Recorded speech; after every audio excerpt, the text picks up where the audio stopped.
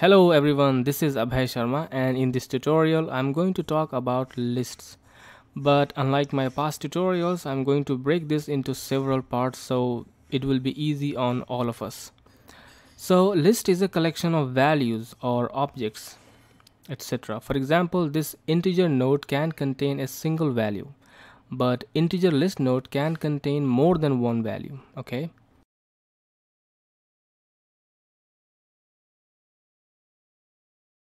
Alright, if you go to the list menu, there are a lot of stuff in here. In create menu, you can create basic types of lists.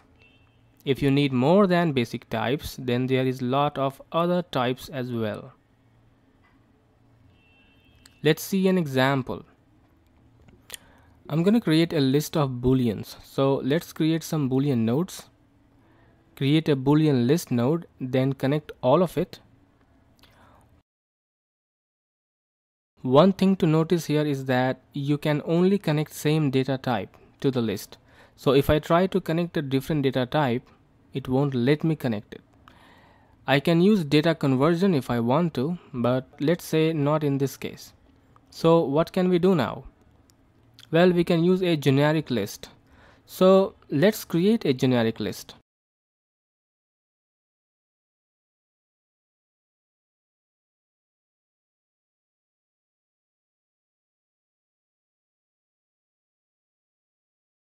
See, it works. In fact, let's delete these duplicate nodes and create other data type nodes and connect all of them.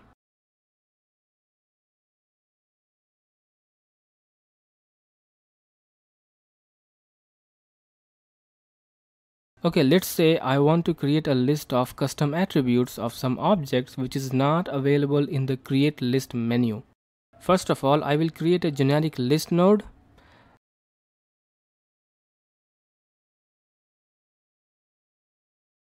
Then duplicate this cube few times. Let's say I want to create a list of pass indexes. So right click and choose the copy data path. Go to object and create an attribute input node.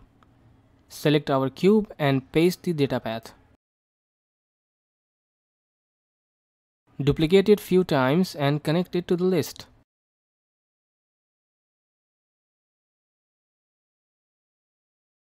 Now we have a list of pass indices of objects.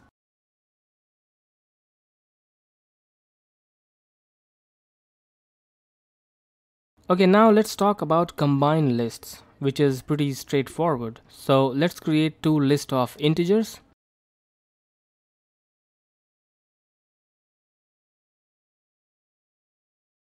Then create a combined integer list and combine it.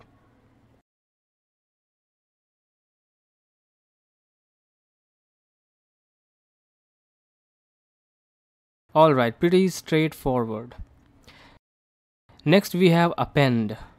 Interesting list operator. Basically it appends or adds a single element to a list. So let's create a list. Connect list output to this list input. Let's see what the output of this list. Let's add few elements and assign some values. So we have 7 elements in here. Let's see what happens when you append a value to the list. Now it has 8 elements. So it keeps all these 7 elements and then adds a single element that you specify here. Let's append more elements. It looks like a laborious process, but it's not because we don't append elements like this. This is just an example.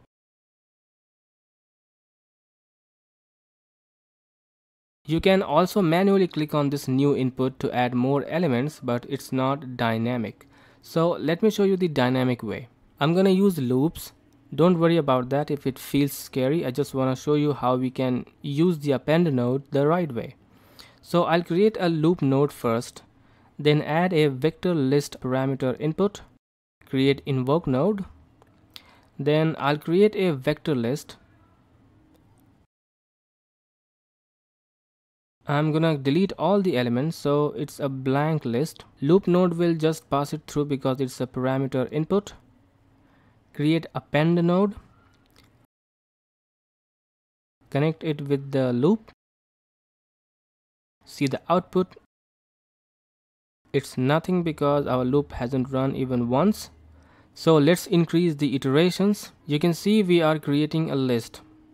Now what kind of element you want to add to this list depends on you.